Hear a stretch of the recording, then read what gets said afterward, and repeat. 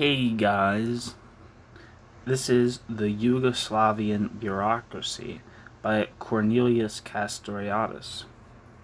This was originally published in Socialisme ou Barbarie in March 1950. There's a postface at the end that was added to the 1973 edition by Castoriadis.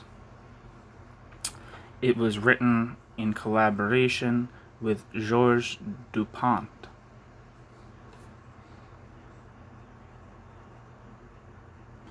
Okay, so here we go. Let me get a little silent timer going. I'm a timer guy, you know. Sometimes things just feel like they're like an eternity. I hope, you know. But, you know, you gotta persevere.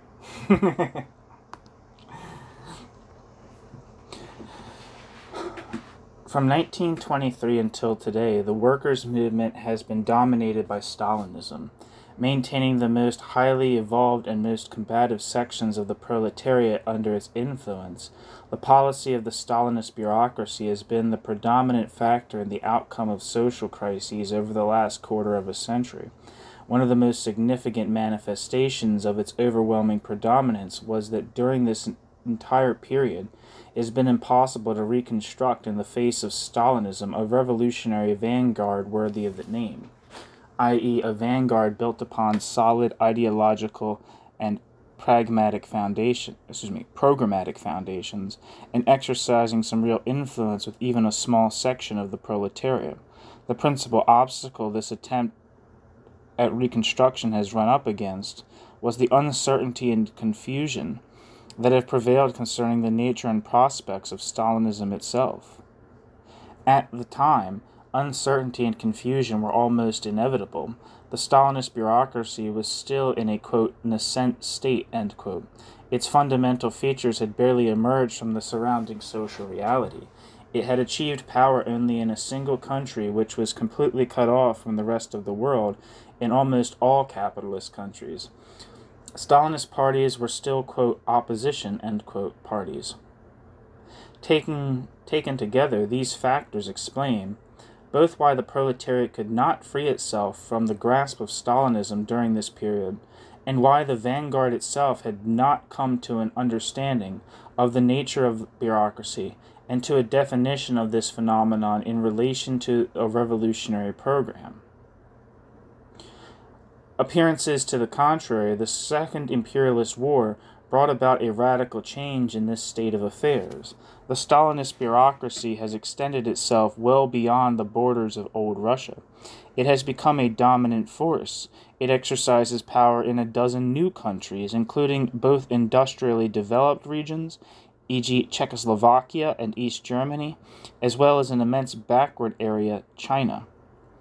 The absolute power of the bureaucracy, which might have appeared before us as an exceptional, the absolute power of the bureaucracy, which might have appeared before as an exception, or as the result of Russia's peculiarities, has shown itself to be equally possible in other locales.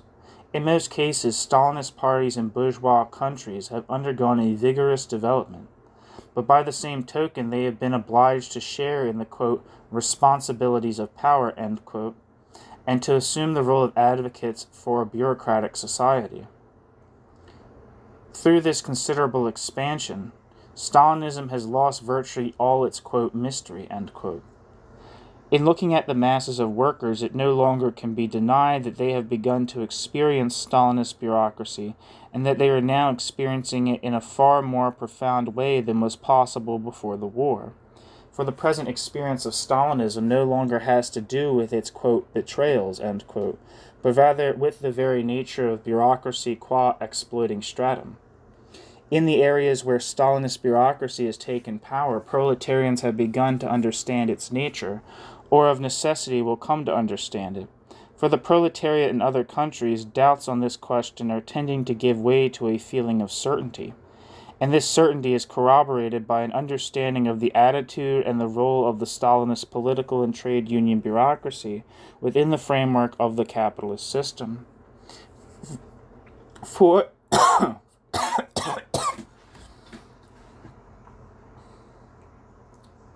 the reason I stopped coughing is because I'm dead now.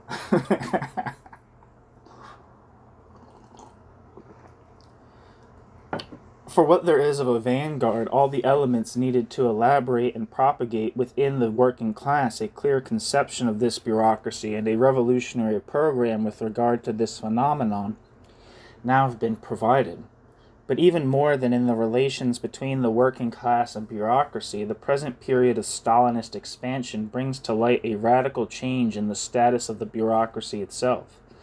The bureaucracy has come out of the war infinitely stronger in the material and human potential it has at its disposal. But this expansion has brought to light with much greater clarity than before the bureaucracy's own contradictions inherent in its nature as an exploiting stratum.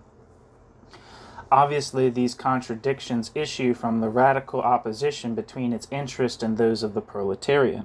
Stalinist parties are nothing without the allegiance of the working class, and consequently they are obliged to maintain to deepen their ties with the latter, precisely in order to be able to impose on this class a policy that is hostile both to its immediate interest and to its historical interest.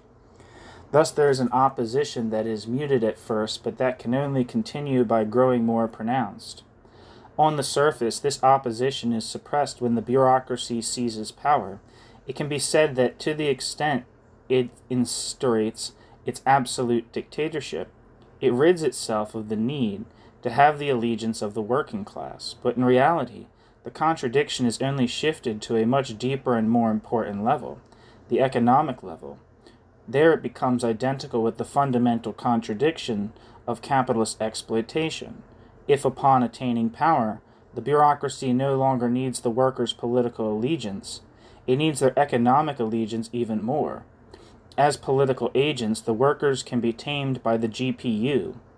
As producers who refuse to be exploited, they are unstoppable. At this stage, the basic contradiction between the interest of the workers and bureaucratic exploitation becomes materially evident to the proletariat. The bureaucracy's need to exploit the worker to the hilt, while also getting him to produce the greatest amount possible, creates an impasse that is expressed in the crisis of labor productivity. This crisis is nothing but the workers' absolute refusal as producers, the workers, apostrophe, so workers in plural, the workers' absolute refusal as producers to maintain allegiance to a system whose exploitative character they are well aware of. The bureaucratic economy and bureaucratic society thus come face to face with an impasse that the bureaucracy tries to overcome by increasing exploitation, thus aggravating the very causes of the crisis and by extending the range of its domination. The need to expand bureaucratic imperialism thus follows inevitably from the contradictions of the bureaucratic economy as an exploitative economy. This evolution could be factually observed over the past 10 years. It has become evident that the constant exacerbation of the workers' exploitation and the inner necessity for expansion were essential traits of bureaucratic capitalism. It also has become evident that this expansion could occur only through the total bureaucratization of the countries that had been subjected to Russian domination. But this process of bureaucratization signifies not only that the contradiction we have spoken of here is becoming magnified, but also that another contradiction is beginning to appear within the bureaucracy itself. Between the national and the international bases of the bureaucracy's power, an opposition is becoming apparent. The bureaucracy can exist only as a worldwide class, but at the same time in each nation it is a social class with particular interests.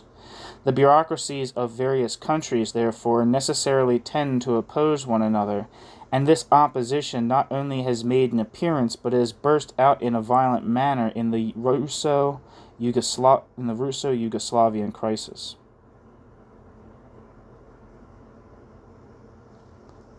New section. The Russo-Yugoslavian break, an expression of internal struggles within the bureaucracy. The deep-seated reason for the Russo-Yugoslavian conflict, the opposition between the interest of these two bureaucracies, contained three key elements.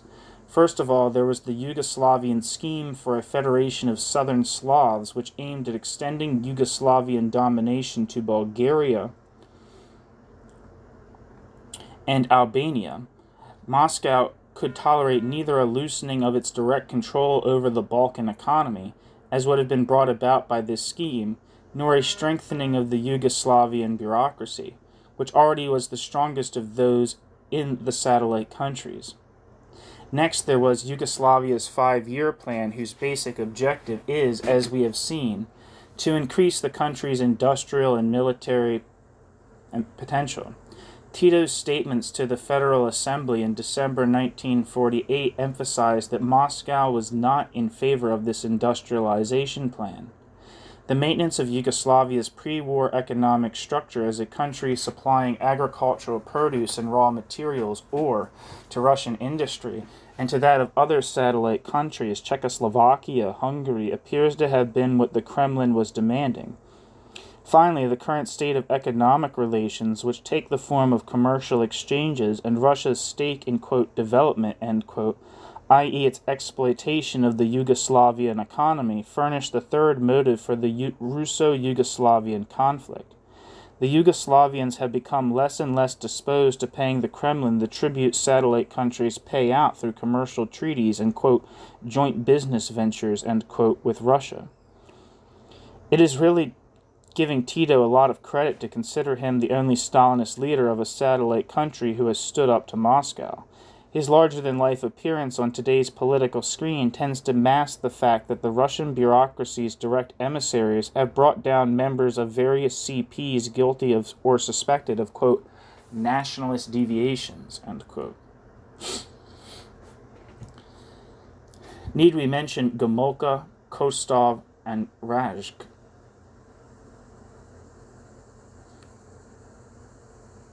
Must we list the purges that have followed one after another for the past 2 years and have occurred on every level? Let us confine ourselves to pointing out how certain Stalinists have learned at their own expense that the, quote, line, end quote, always passes through Moscow, whence come the solutions to each satellite country's economic and political problems.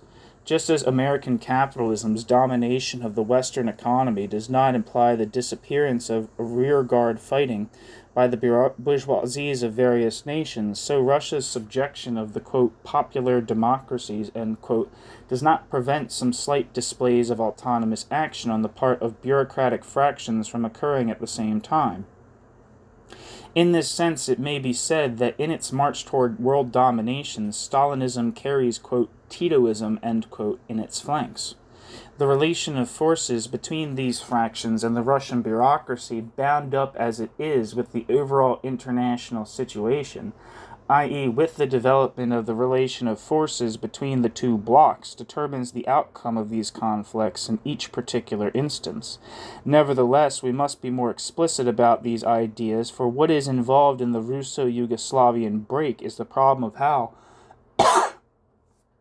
bureaucratic states relate to each other.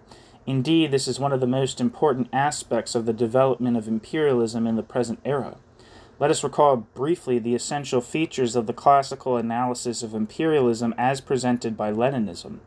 The development of capitalism is ruled by the concentration of capital, which forces capitalism to extend its markets and bring raw materials into its production cycle. Within the framework of competitive capitalism, this kind of expansion is achieved by broadening the area of capitalist domination and through a growing international division of labor. Nevertheless, when concentration reaches the phase of monopoly control, possibilities for expansion of this kind start to give out. Indeed, monopolies create, quote, hunting preserves, end quote, for themselves in order to produce raw materials and to dispose of finished goods. From then on, the expansion of each capitalist unit no longer is opposed merely to that of the other units, as was true during the phase of competitive capitalism. It is now faced with a quasi-absolute obstacle. Jesus Christ. Two closely related problems are posed thereby.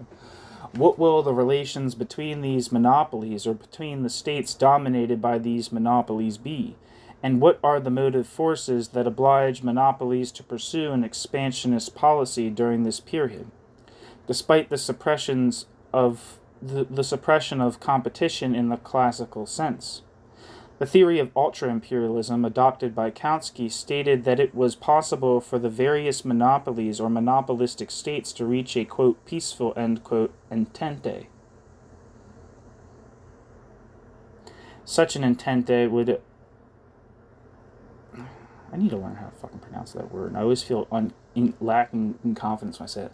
Such an entente would take the form either of an amicable division of available hunting grounds or of a peaceful consolidation of capital on a world scale. The violent critique Lenin directed against this conception did not challenge it as an abstract possibility. In fact, one might add that global cartels, as well as the, quote, peaceful, end quote, time intervals during which a temporary and provisional division of the world was accepted by the great imperialist powers, are examples of how this possibility was partially realized. But Lenin rightly insisted that this theoretical possibility could never be realized on a universal scale and in a permanent fashion, for the sole concrete basis upon which such a division of the world or such a merger of national segments of world capital could be settled is the relation of forces between capitalist groupings.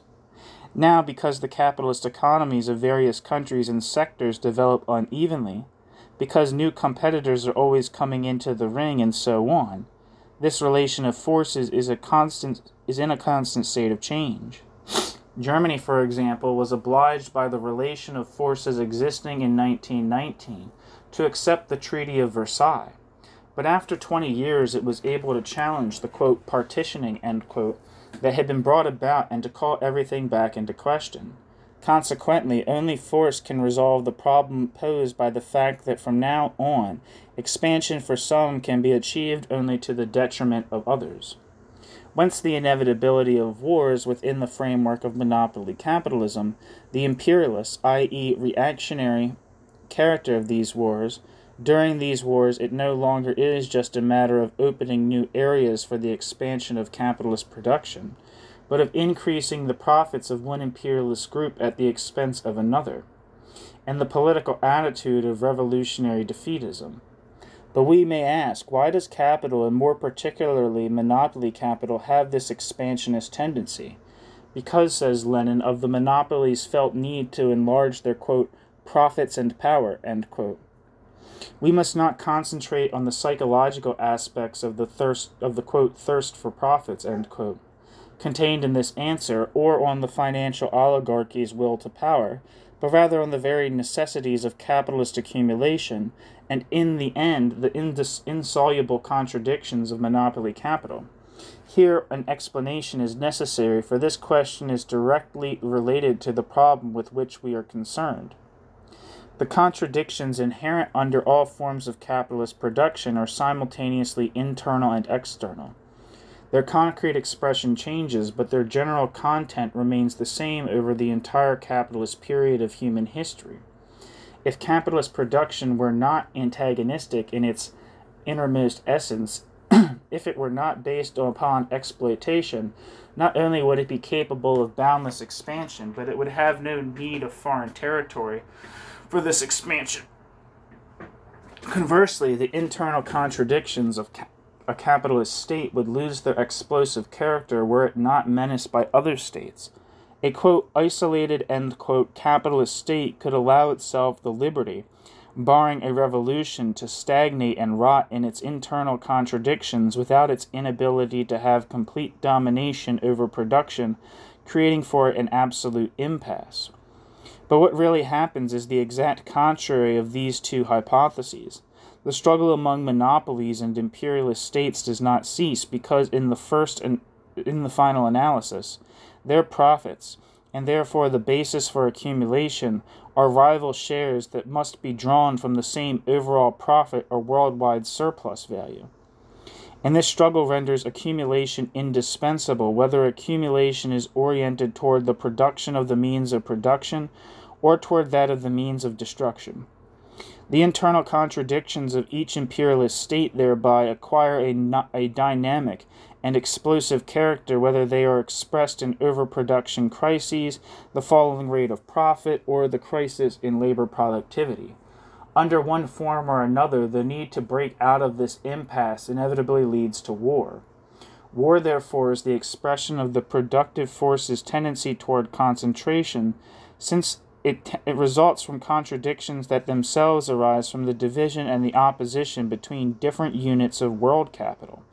But it is also, and at the same time, one of the motive forces, in fact the most powerful motive force for this process of concentration. This is so in myriad ways. The three most important are as follows. 1.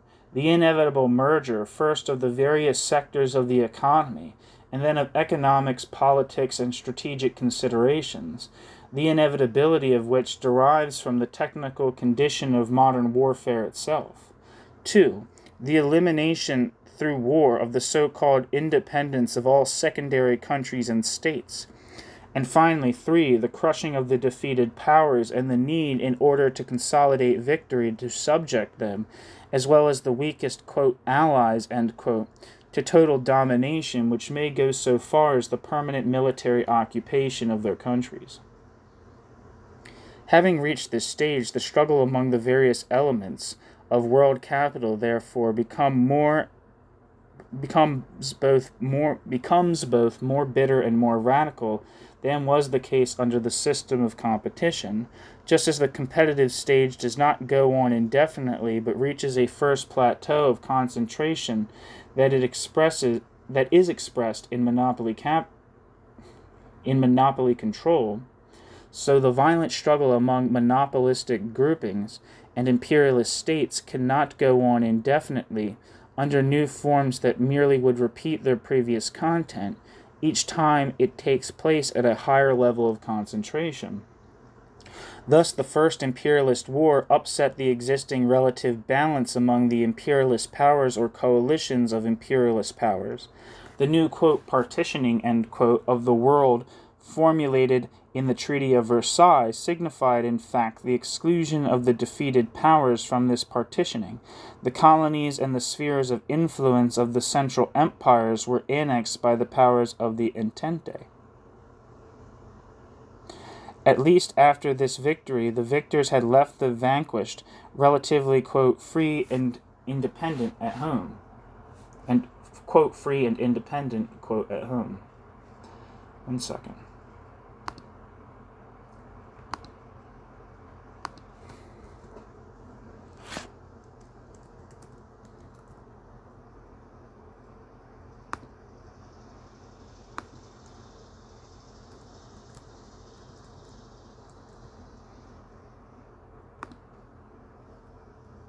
Let's see how that word is pronounced, according to Google. Entente. Entente. Jesus Christ.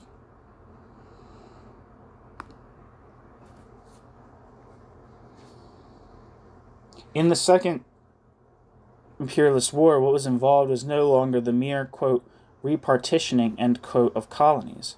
The home territories and the, quote, independent, end quote, political existence of the great imperialist countries themselves were put on the table.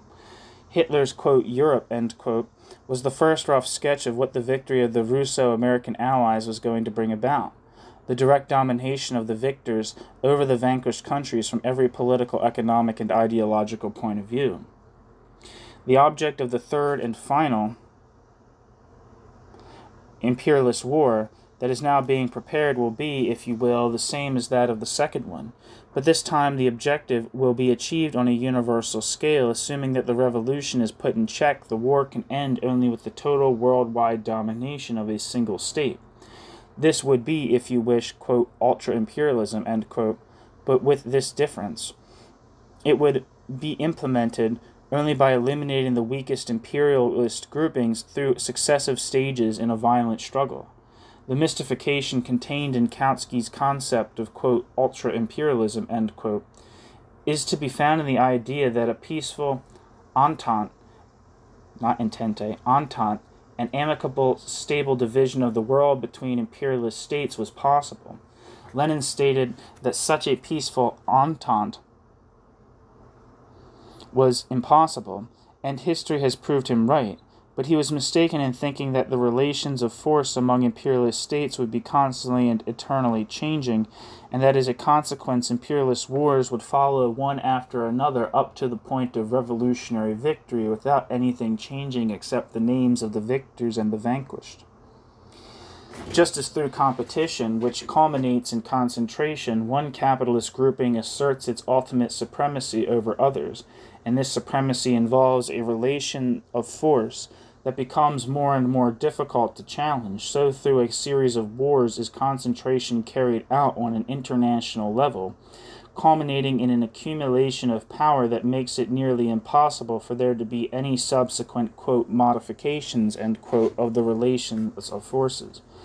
In 1913, or even in 1921, disregarding for a moment the question of compatibility of economic and political objectives, many politico-military combinations were possible. The United States, England, France, Italy, Germany, and Japan could have formed many different varieties of alliances, but on the, quote, technical, end quote, plane of war, these combinations always had to result in two or several viable coalitions.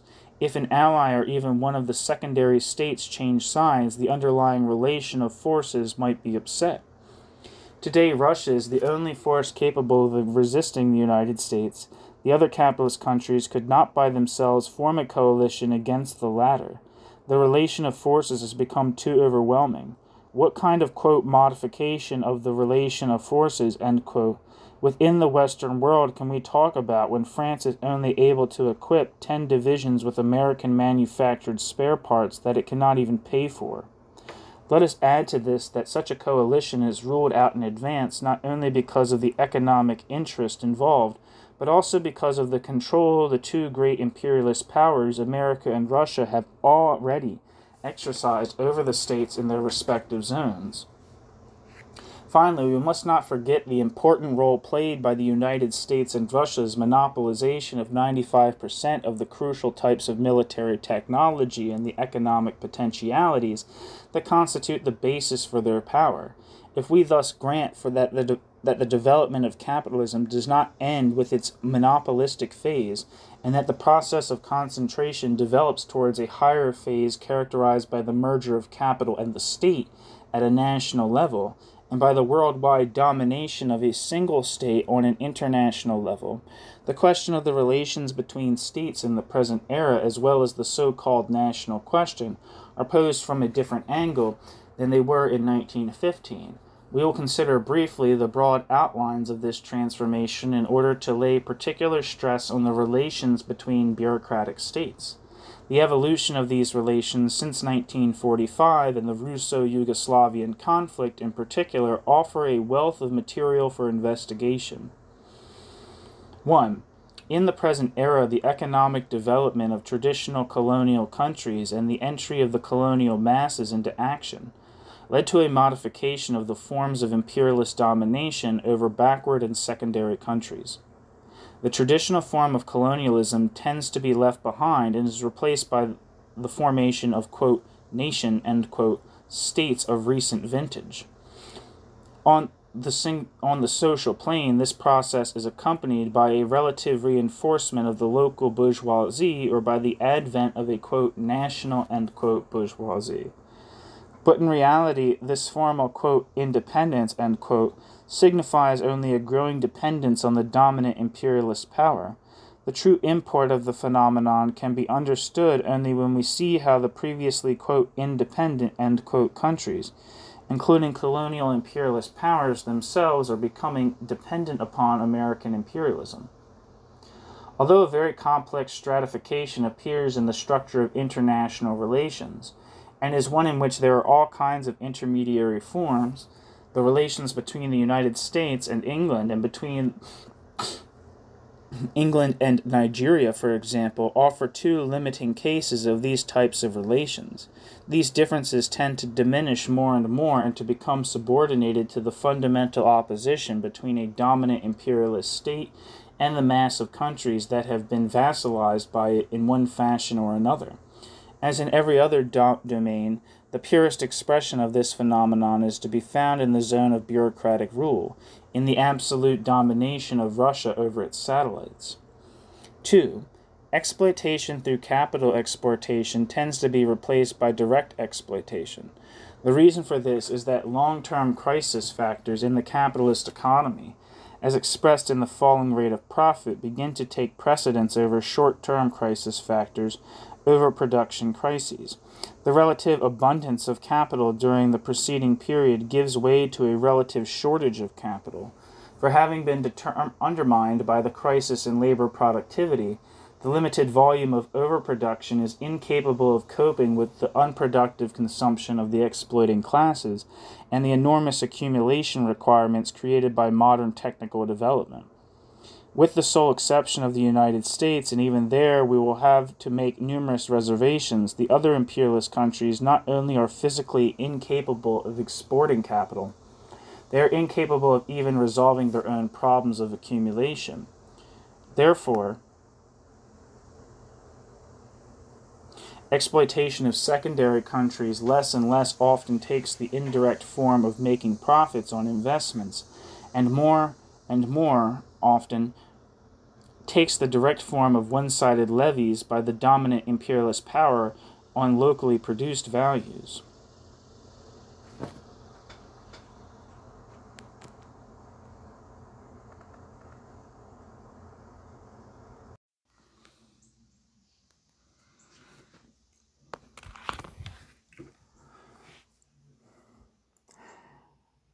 If you hear something, voices in the background, maybe you can hear it's my father listening to last podcast on the left. These general considerations provide us with a basis for resolving the particular case of the relations between Russia and its satellite states. It would be completely incorrect to consider these relations identical to the relations of classical colonialism. We are talking here not about the juridical form of this type of dependency.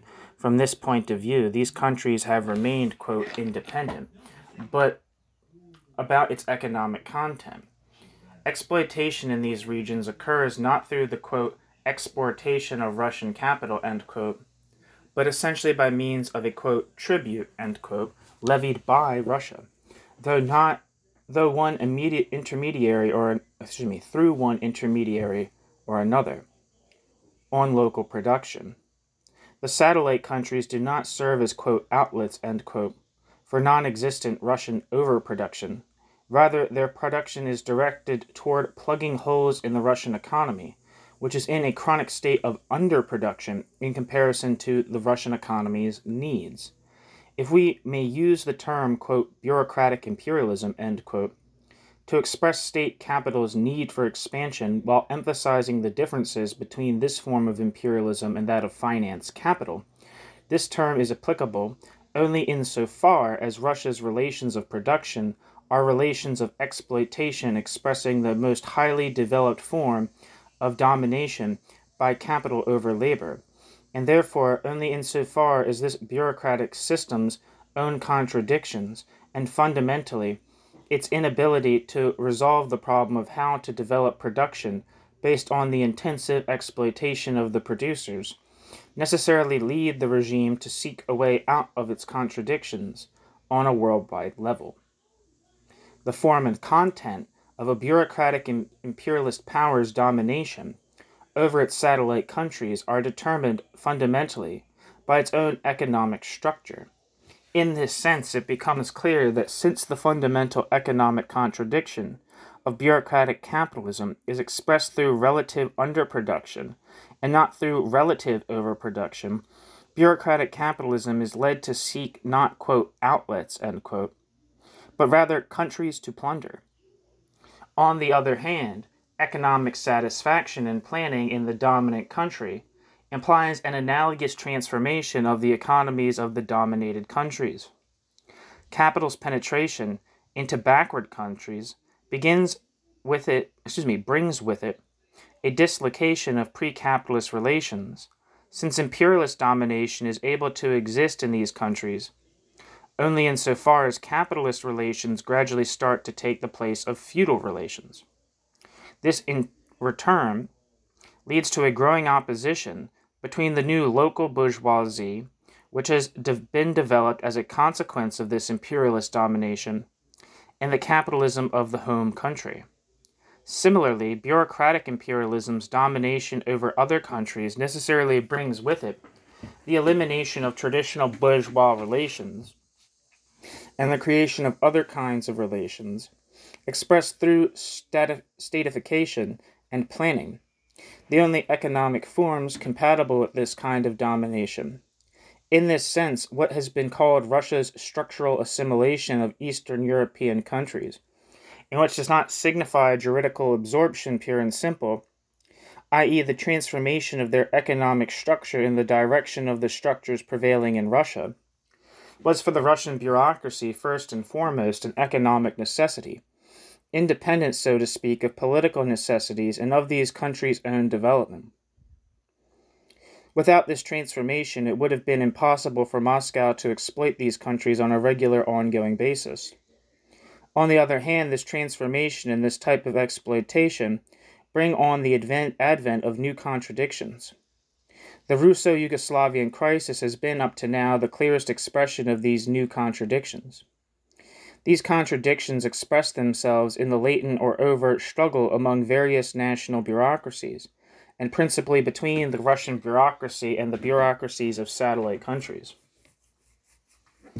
We could say, reasoning abstractly, that just as the process of capital concentration within a system of competition is accompanied by the contrary tendency toward the, quote, diffusion, end quote, of capital, just as international concentration of the economy and of power advances concomitantly with the forces that oppose it, just as these centrifugal forces on the level of national economy or of the world economy can experience temporary periods of recovery, the law governing the process of concentration signifies only the long-term predominance of the tendency towards centralization over the contrary tendency.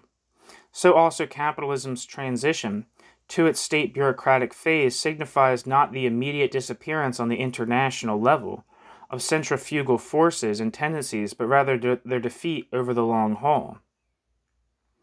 The basic kernel of this argument no doubt is correct, but it needs to be given concrete expression within current conditions. The advent of bureaucratic capitalism does not take place at just any moment in the history of capitalism, but rather at the precise moment when the international process of concentration has reached its penultimate stage through the division of the world into two blocks, and when the supreme struggle for world domination between groupings of exploiters is about to take place. Consequently, it would be completely mistaken to expect an immediate transformation of all countries into state bureaucratic ones, after which the struggle between these bureaucracies would lead to concentration on a world scale. Times are too ripe for such an evolution to take place. The two processes, concentration on the national level, as expressed by statification, and concentration on a world level, as expressed in the struggle for world domination, unfold concurrently in a strictly interdependent fashion. As a consequence, such phenomena as revolt or attempts at revolt by national bureaucracies against bureaucratic domination, in this case the Russian bureaucracy, are natural and organic manifestations of the bureaucracy's constitution into a class in one or another country. These phenomena can occur only by way of an exception, and they are doomed more and more to remain as pure shows of resistance or muffled, behind-the-scenes disagreements. But these considerations would remain partial and abstract if we did not relate them to the question of the bureaucracy's class nature. The bureaucracy was born and grew up as a class on a national level. It is through the constitution of the modern nation that it found its first, quote, Lebensraum, end quote. And it is back within its national borders that it has to return when its crisis as a class becomes too intense for it, and it is expelled from the world market. The changes that thrust a few and in the end a single bourgeoisie into a position of world domination are accompanied by profound modifications in its own economic and social structure, so that it may be said that in achieving world domination, the bourgeoisie itself will be transcended as a class. For the bureaucracy, in contrast, the nation is merely a formal framework, without any genuine content of its own. Its economy is based not upon commercial exchanges with other nations, all of which already have been integrated through the division of labor into an international market, but rather an authoritarian consolidation of every bureaucratic unit under the central command of one ruling bureaucracy. On the other hand, its accession to power, far from being a, quote, purely, end quote, economic phenomenon, assuming that such phenomenon have ever existed, is materially inseparable from a political and ideological struggle conducted on the world level, and from a relation of forces that had also existed on this same world level. It is therefore by nature and in its opposition to the traditional bourgeoisie, an international class even before it becomes a ruling class within, quote, national, end quote, borders. Cut off from this international bureaucratic system, only circumstantial factors could ensure its survival. Thus, for example, the Russo-Yugoslavian struggle would have been brought to an end in 24 hours had there not been an international situation that prevented the United States from remaining indifferent to a Russian occupation of Yugoslavia. Let us summarize the foregoing. Russia's bureaucratic domination over its satellite countries derives from the very necessities of the Russian system of exploitation. The crisis of bureaucratic capitalism results from the crisis in labor productivity and manifests itself in the form of a chronic crisis of relative underproduction. The satellite countries are not, quote, colonized, end quote, by Russia in the sense that they do not serve as the site to which its capital is exported or even as outlets for its overproduction. The bureaucracy uses them to make direct levies on their values in one fashion or another. For these countries, therefore, the Russian bureaucracy's exploitation must be added on top of the exploitation carried out by the, quote, national, end quote, bureaucracy. The struggle over the division of the proceeds of exploitation in these countries is at the origin of the open or latent conflicts between these bureaucracies and the Russian bureaucracy, insofar as the bureaucracy's international domination can take concrete form only on a local or national level, through the particular power exercised by a given bureaucracy. These struggles, just like the conflicts between different factions within a national bureaucracy, are inherent in the very nature of bureaucratic capitalism, and consequently will continue to exist as long as the system of exploitation that engenders them exists. Nevertheless, as they continue, they will be less and less able to take the overt form of conflict between, quote, states, end quote. And already in the present epoch, this form of conflict occurs only as the exception. The reason for this is the direct interdependence of various techno-economic or geographical sectors of a bureaucratic system, which finds its parallel in the central bureaucracy's direct domination over peripheral bureaucracies, and in the advanced stage the process of international capital concentration has reached, a stage that implied that a relation of forces has been established that confers an overwhelming supremacy upon the dominant pole, in this case Russia, in relation to the secondary units, the satellite states. The basis of the Russo-Yugoslavian crisis is to be sought, therefore, in the typically interbureaucratic struggles over the division of the proceeds of exploitation.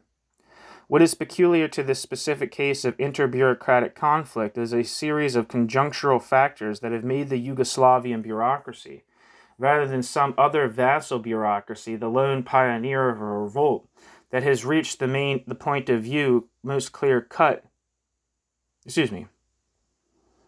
What is particular to this specific case of interbureaucratic conflict is a series of conjunctural factors that have made the Yugoslavian bureaucracy, rather than some other vassal bureaucracy, the lone pioneer of a revolt that has reached the point of the most clear-cut kind of political break.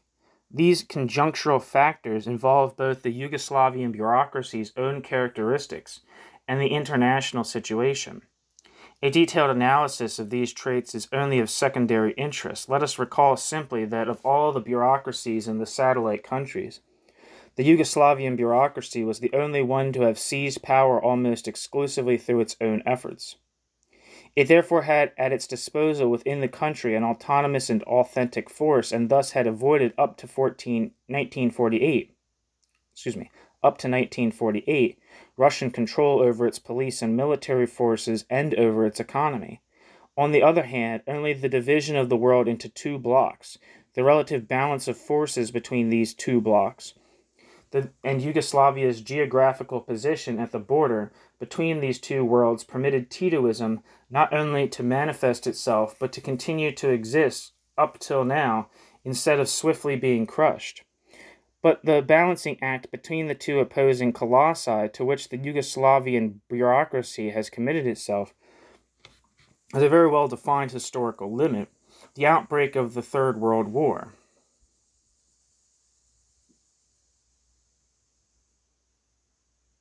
The future of Titoism. What has been said here concerning present-day imperialism, and in particular about bureaucratic imperialism, contains the answer to the problem of what the future of Titoism will be. Titoism is the highest expression of the struggle of local bureaucracies against the central bureaucracy. Titoism, therefore, ought to have expanded at the same rate and to the same extent that the bureaucracy attains power in new countries. But the bureaucracy is extending its power at a time when the international concentration of the forces of production directly raises the problem of world domination for the two opposing imperialist powers. Two parallel processes are occurring. Centrifugal tendencies appear along with this extension of the bureaucracy's power, and there is an enormous growth in the central bureaucracy's strength and power, thus accelerating the process of international concentration. In historical terms, the second of these two processes is the stronger. It is the one that would triumph should the proletarian revolution fail. In the end, therefore, we may say that Titoism expresses a permanent tendency within the subordinate bureaucracies, though there is no historical chance whatsoever for it to be realized. This may be expressed in concrete terms in the obvious statement that Yugoslavia, as an independent bureaucratic state, will be pulverized by the explosion of the Third World War, and that it no longer will be able to build itself up again in the same way, whatever the outcome of this war. The condition for its present existence is the relative balance of forces existing between the Soviet Union and the United States, a balance that renders the, quote, peaceful, end quote, interlude of the Cold War equally possible. The balance will be tipped permanently to one side by the war and its effects. It is superfluous to explain why a victorious proletarian revolution would signal the ruthless liquidation of the Titoist bureaucracy, and likewise for the Russian bureaucracy and the American trusts. It is just as easy to understand that in case one of the two opposing imperialist powers achieved total victory, open revolts such as Tito's would become impossible. They would be wiped out swiftly if, through some miracle, they happened to make an appearance at all.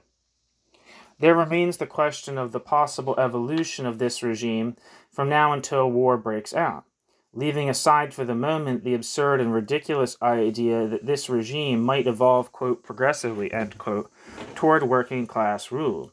We ought to consider how it will fare when faced with the following real possibilities: direct integration into one of or the other of the two opposing blocks, or temporary consolidation of the Titoist bureaucracy as a, quote, independent, end quote, bureaucracy.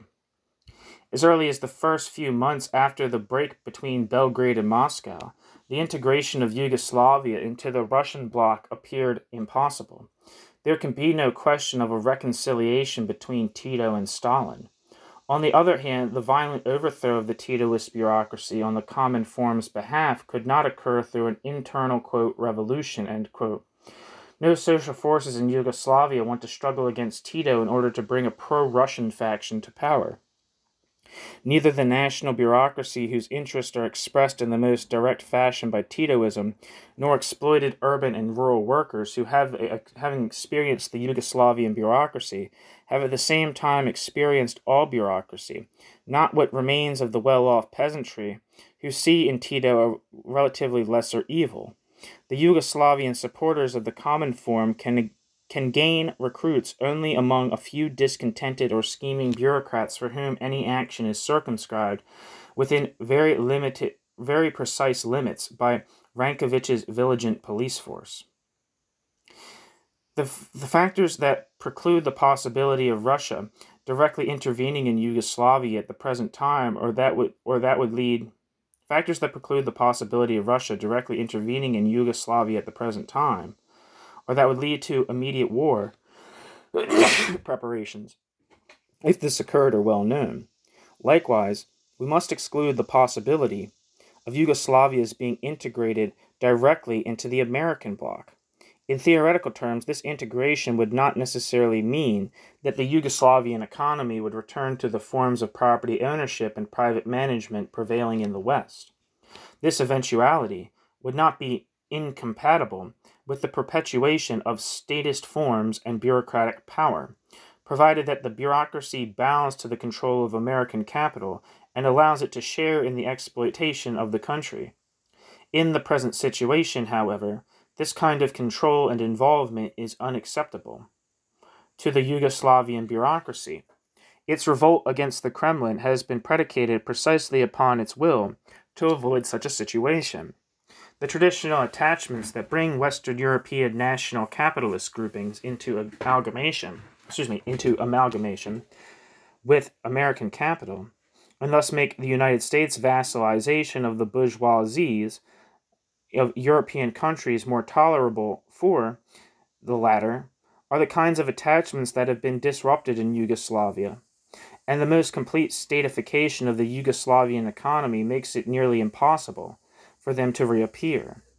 What counts the most is that during the current period the Yugoslavian bureaucracy has not only the will, which in the end counts for little, but also the temporary but real capacity to resist the process of integration. We can gauge its capacity for resistance only after we have discussed the third possible outcome, the consolidation of the Yugoslavian bureaucracy as a, quote, independent, end quote, bureaucracy.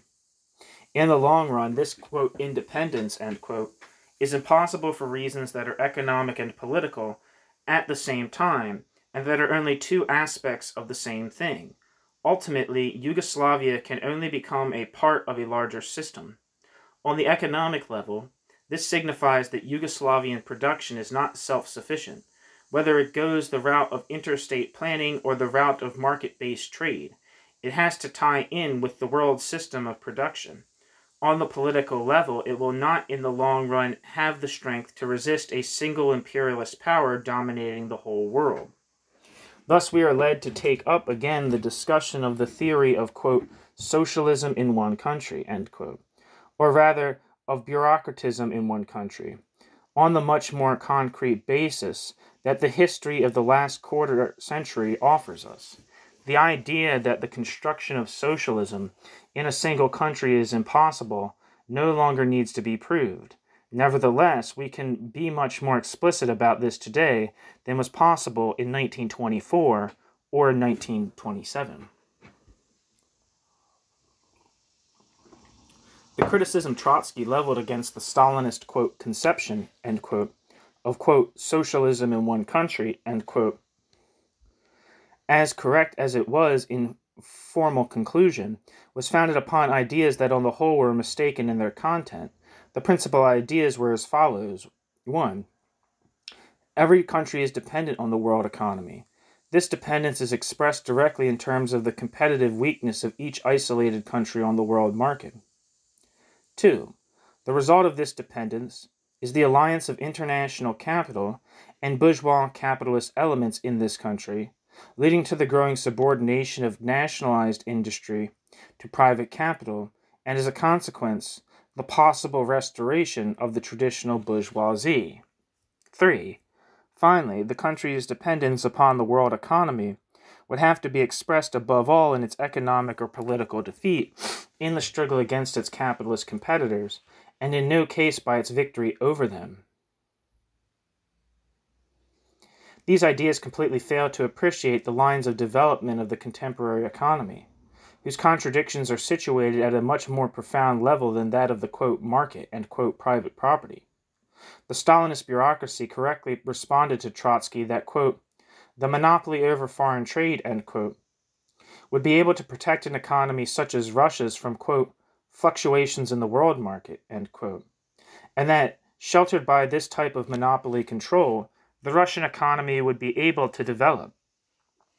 Only what was able to develop, and what actually did develop in this way, obviously was not a socialist economy, but rather a bureaucratic capitalist one. What Trotsky had underestimated in this case was how the, quote, monopoly over foreign trade, end quote, was merely a form expressing the breakup of the traditional world market during capitalism's decadent phase. By rigorously enforcing this type of monopoly control, the Russian bureaucracy escaped the international division of labor. Did this mean that the world economy's predominant position over a national economy had been eliminated? Certainly not. But this position of predominance no longer could express itself through the traditional expedient of, quote, invading markets through cut-rate prices, end quote.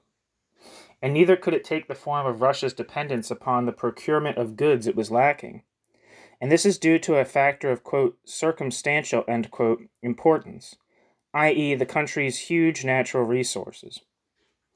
It is obvious that in thus, quote, departing, end quote, from the international division of labor, Russia suffered great losses from the point of view of economic profitability, and that, on the other hand, it still was confronted with an extraordinary capital shortage.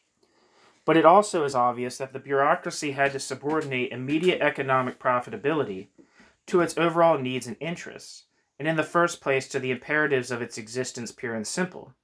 The solution to the problem of capital shortages was provided by the unbridled exploitation of the masses.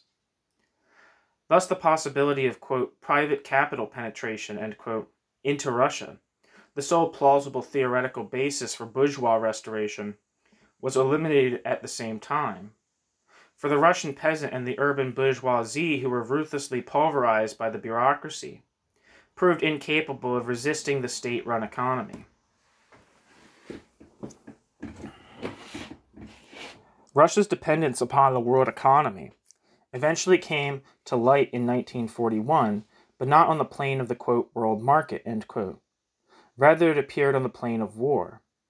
The bureaucratic economy was directly reintegrated into the international economy, this time at the level of the struggle for world domination. The Russian bureaucracy came out of this war victorious, thus providing the viability and even the superiority of bureaucratic capitalism as a system of exploitation in comparison with traditional capitalist forms. But in this way, it demolished by itself the theory of, quote, socialism in one country, end quote. The bureaucratic economy had to wage an armed struggle to preserve itself, and the post-war situation proved that the contradictions of bureaucratic capitalism led to imperialist expansion on no less The bureaucratic economy had to wage an armed struggle to preserve itself. The post-war situation proved that the contradictions of bureaucratic capitalism led to imperialist expansion no less than do those of finance capitalism. This experience shows, therefore, that the question of whether it is possible for a bureaucratic economy, during a given period of time, to maintain an independent existence is a concrete question whose solution depends on the configuration of basic factors in the particular situation. In the case of the Russian bureaucracy, disregarding the support the world proletariat actively granted to the Russian Revolution and to those who it wrongly believes are its inheritors, the factors that permitted its initial consolidation and development, and later allowed it to survive the war and win it, were the country's size and its natural resources, the balance of power after Versailles, and the ruthlessness of the conflict between the Western imperialist powers up to 1945. Certainly no modification in these factors would have altered the fundamental development of the modern economy and society towards statification, but they might have changed its tempo and modalities. We must now put this argument in concrete form for the case of Yugoslavia. If the world were made up purely of economics, the bureaucracy in Yugoslavia would be in a desperate situation. Obviously, no comparison can be made between the Yugoslavia of 1948 and the Russia of 1928, either from the point of view of their size and natural resources or from the point of view of their pre-existing level of industrial development. Despite its great dependence upon the world economy, Tsarist Russia in 1913 was the fifth largest industrial power in the world, already possessing an extremely concentrated and modern heavy industrial base. Apart from significant exceptions, every kind of raw material and agricultural crop existed in this immense country. The outstanding problem was that of capital accumulation and the incorporation of modern industrial techniques. This problem could have been and was in fact resolved by the intense exploitation of the working population, since the physical and human factors for the solution to this problem were at hand. Nothing of the sort exists in Yugoslavia. The fact that, quote, new and, quote, natural resources can now be exploited, and that certain processing industries can be created, cannot mask the following obvious truth. By its limited size, its legacy of backwardness, and its inadequate natural wealth, Yugoslavia could depart from the international division of labor only by maintaining... One second. I got a file to save.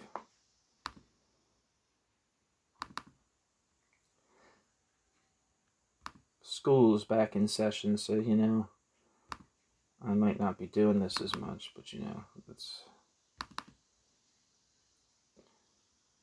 Gotta take time to make time, you know what I mean? I don't know what that means.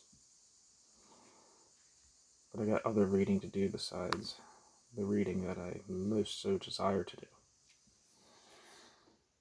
Okay. By its limited size, its legacy of backwardness, and its inadequate natural wealth, Yugoslavia could depart from the international division of labor only by maintaining its economy at the level of absolute stagnation.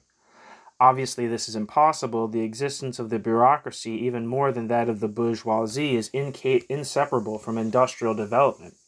It is more obvious still that this kind of development will only increase its dependence upon advanced countries.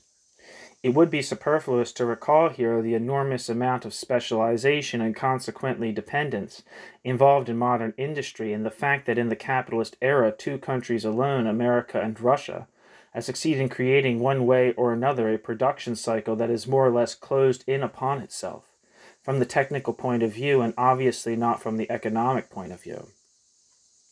The, quote, industrialization, end quote, of Yugoslavia would be out of the question if this country could not find abroad the requisite equipment and the credits to buy it.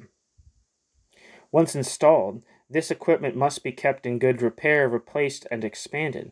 For the foreseeable future, quote, industrialization, end quote, will never signify a diminution in the country's dependence upon the industrial nations and furnish it with equipment, if it even will signify an accentuation of this dependence from a qualitative point of view. In contrast to Russia, then, Yugoslavia's dependence on the world economy manifests itself, not only in a derivative and long-term way, but also directly and immediately. Here it is not simply a matter of insoluble internal contradictions of an exploiting society,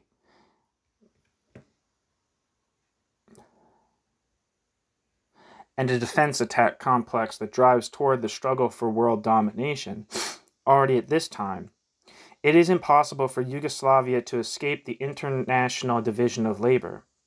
Therefore, it also is impossible for it to avoid, quote, exchanges, end quote, with capitalist countries under the form these exchanges currently take, i.e. the dependence upon American imperialism, where the latter exercises absolute control.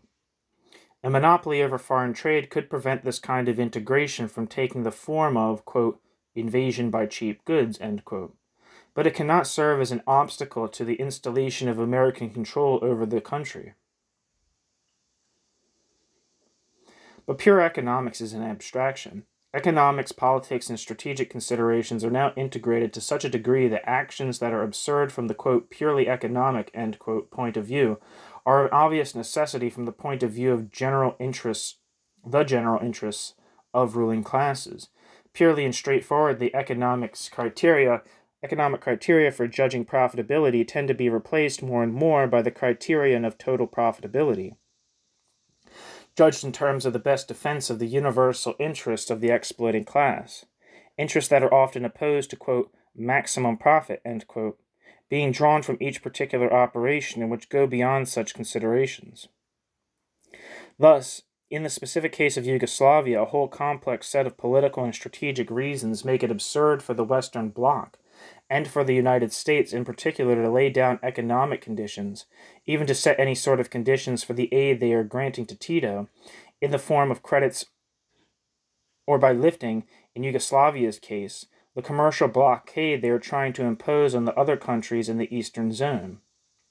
That they attempt to obtain the maximum amount of concessions from the Titoist bureaucracy is perfectly possible. That they make these concessions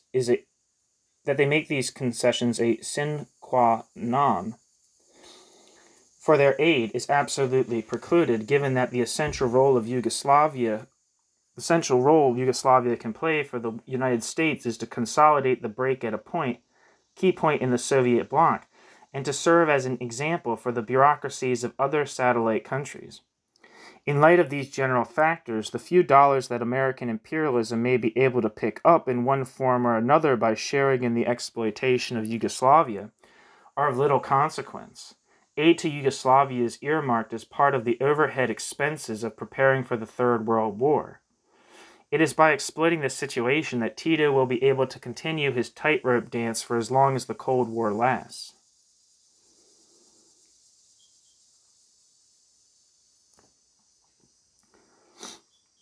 All right, we got some post-faced here.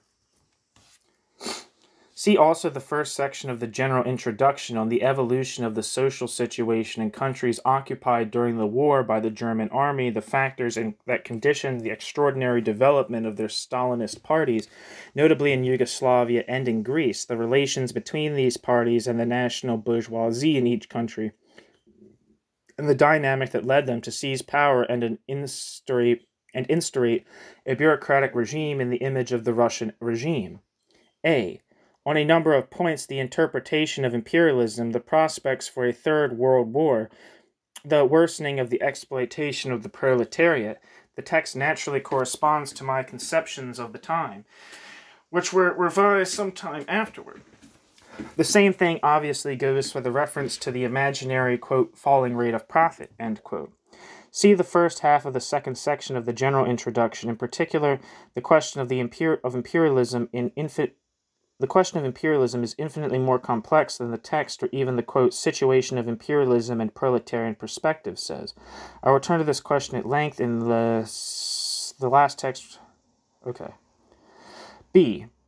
That bureaucratic capitalism gives birth organically and not accidentally to a conflict between, quote, national, end quote, bureaucracies, and that this conflict between dominant exploiting strata has no, quote, progressive social content, end quote, on either side has been demonstrated since this text was written by the evolution of relations within the Eastern Bloc, and above all, obviously, by the head-on opposition between Russia and China.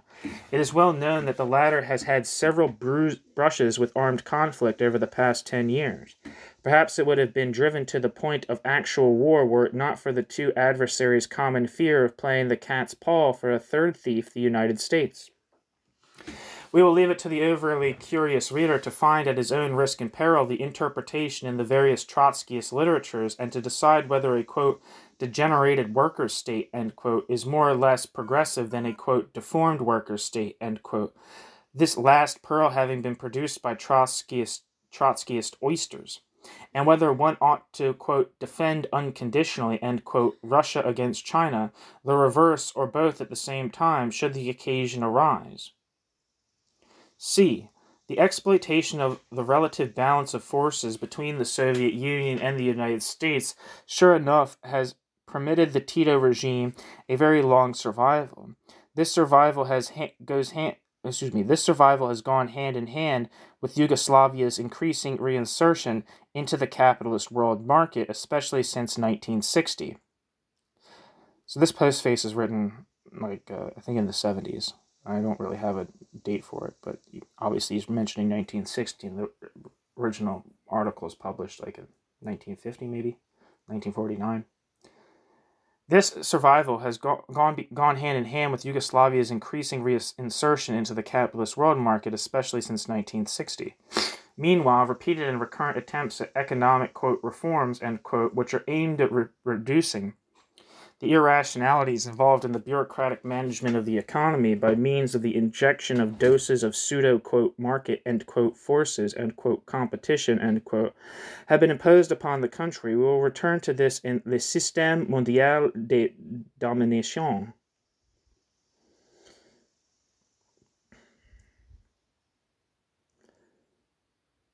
I'm going to read these. I'm going to read footnotes, so you can switch off your thing, stop playing this if you want to, but I'm going to read the notes anyway, so I might as well read them aloud. 2. In the sense that this partitioning was not over a given period of time called into question by violent means.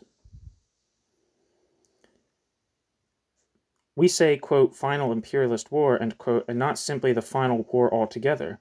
This war, which would culminate in the worldwide domination of a single state, would thereby lay the foundations for a worldwide concentration of capital, and via this route it would open the way, assuming the revolution is defeated, to historical and social changes that would move further and further away from the present system. We cannot examine here what might be the motive forces and the violent forms of struggle within the ruling class of such a society. One thing, however, is certain. There would no longer be imperialist wars in the precise scientific sense of this term. Thus vanishes one of the last, quote, progressive, end quote, economic aspects of capitalist exploitation.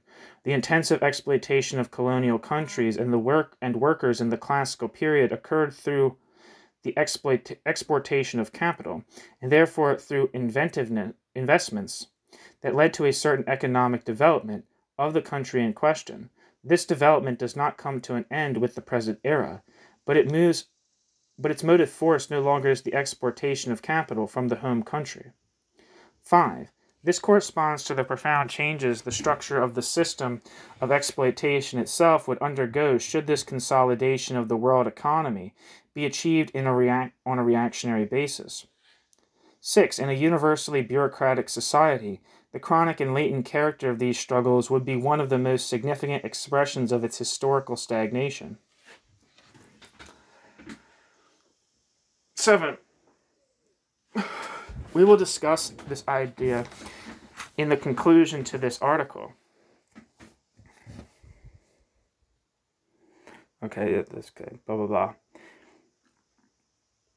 8. And even barring the possibility of a proletarian revolution, the necessity of this restoration. 9. The few raw materials not found in Russia, for example rubber, and the highly specialized equipment required for certain production processes were supplied by the capitalist market, which at the time still drew a broad enough line between economic profit and political matters so as not to be bothered by the color of Russian money. On the whole, this remains true today.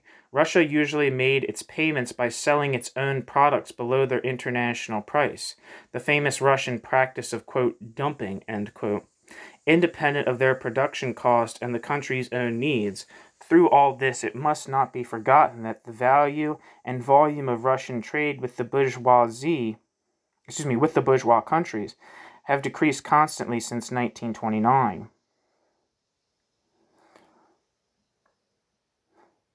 Editor's note. In the French text, the word, quote, dumping, end quote, appears in English. Obviously, Castoriadis is writing in French. 10.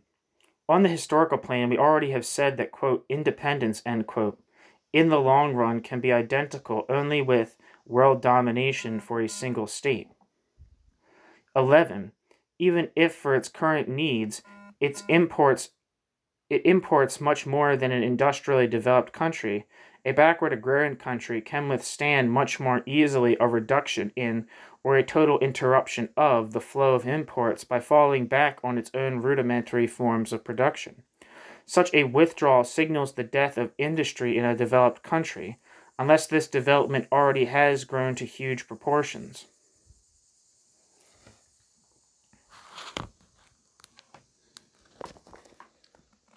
Thanks for listening.